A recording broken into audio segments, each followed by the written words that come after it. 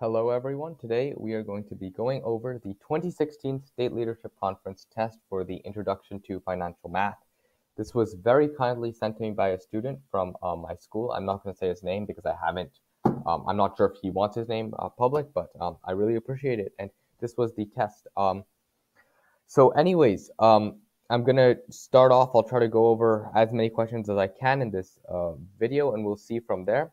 I will say, a fair portion of these tests are terminology based. So we have some Quizlets on our website, which I highly recommend that you use to study the terminology. As with these tests, terminology really is quite a large part because most of the students that at least can make to the State Leadership Conference tend to are already quite proficient in math. So terminology is what really separates the competitors, especially as you get to the higher and higher level tests. Higher and higher level rankings, like you go from regional to state, things like that. So first one is utilities, employee wages, and taxes are examples of non-recurring expenses. It's definitely not this, right? Because you're gonna have to pay these again, right? If your business keeps running, you'll have to pay this. So it's not this. Variable expenses, operating expenses, or flexible expenses. So in this case, these are expenses that you have to pay to keep your business running. So these are considered operating expenses, right? You need to pay employees, you have to pay utility costs, and taxes are also requirements. So this would go under operating expenses. Next question is, the financial statement that includes revenue and expenses is financial statement that includes revenue and expenses is the net worth. So let's start from the top. Actually, let's start from B because this is the correct answer, and I will explain why in just a second. But we're going to use the process of elimination to deduce this in this case. So net worth is your assets minus your liabilities. Then your owner's equity statement is basically this, assets minus liabilities, but just for a business instead of in total. And now you get income statement or balance sheet. This is something which you just kind of have to know. This is income statement, not balance sheet. So in this case, this is income statement. Question 3, the amount the business pays for the merchandise it sells is, well, it's not net profit, right? Because profit is money that you're making, not money that you're paying. So it's not this one.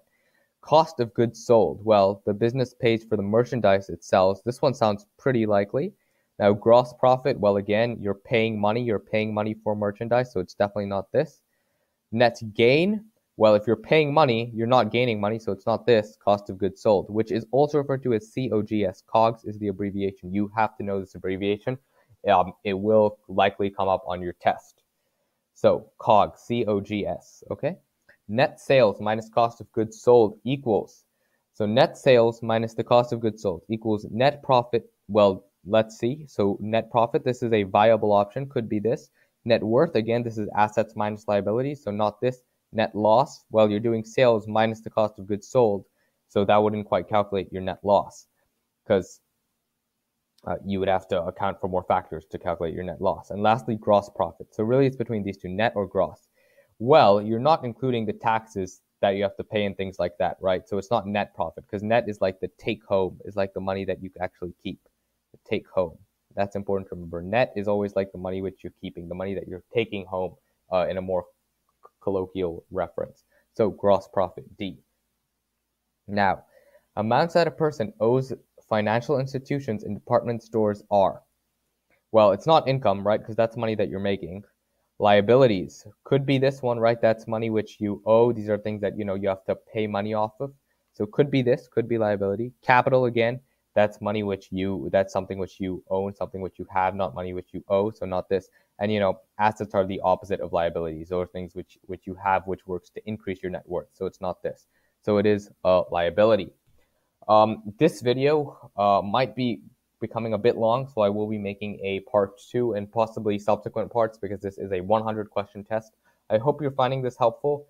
Thank you for watching. Make sure to review vocabulary and things like that, and goodbye.